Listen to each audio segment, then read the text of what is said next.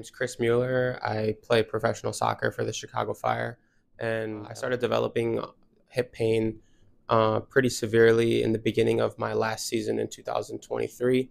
And as the games kind of picked up in the beginning of the season, it started to get worse. It was kind of gradual. It wasn't, so to say, an instant where my hip pain got so bad I couldn't play, but it just kind of continued to compound and build.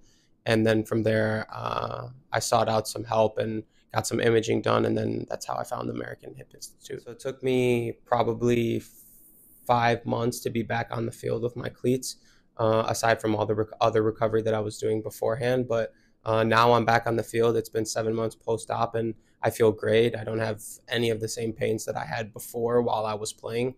Since the get-go, it's been very professional here, and what I have liked about it is that it's been very thorough. Dr. Dome seems to be very confident in his ability to perform these surgeries, and for that, being an athlete and knowing that my body is so important to what I do for a living, I felt very comfortable with him and with the team that he has here at the Hip Institute, as well as the therapists. I think that they've all been awesome and very detail-oriented when it comes back to my recovery and all the exercises that I needed to be doing. Let's say if you're having any sort of hip pain, to definitely get that checked out so that it doesn't become a permanent problem if it's a temporary solution that you can find.